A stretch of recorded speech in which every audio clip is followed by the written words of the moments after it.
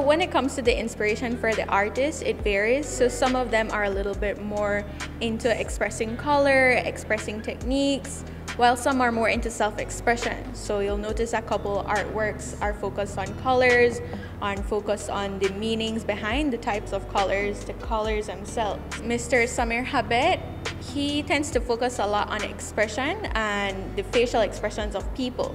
So when it comes to his artworks, he is inspired a lot by street art, street graffiti, and he tries to capture that in the backgrounds of his paintings, and in the foregrounds he tends to capture the expressions of people.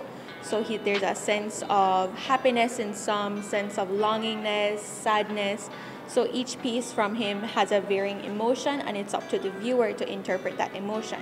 The artist, Miss Tiara Glenn, is a current student at St. John's College, and she focuses a lot on technique. So she tends to focus on the patterns in brush strokes, the colors, and capturing a sense of realism in her artwork. My artwork itself focuses on interpretation by humans. So all of my artworks are abstract in a sense. So it's up to the viewer to interpret the art based off their own personal experiences, their feelings. So someone might interpret a piece as a flan-inspired piece, but someone else might interpret it as a galaxy.